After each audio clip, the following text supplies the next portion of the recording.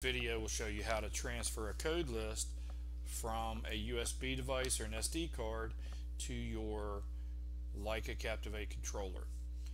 In this example, we're going to use a USB drive, and the code list files have been transferred from Leica Infinity into the code directory on the USB drive.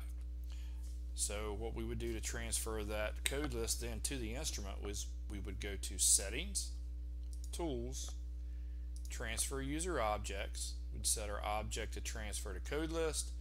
We're going to go from our USB drive to the internal memory. You have a couple of different options. If you have an SD card, you could use that also.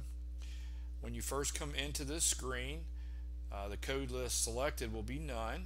So to search the contents of the USB drive, you would press the arrow, and then you can select the file to be transferred, and you can press OK. If you have multiple files, or if you wanted to transfer all the files, the code list files on the USB drive, you could check the box, press OK, your transfer is done, and you're now ready to use.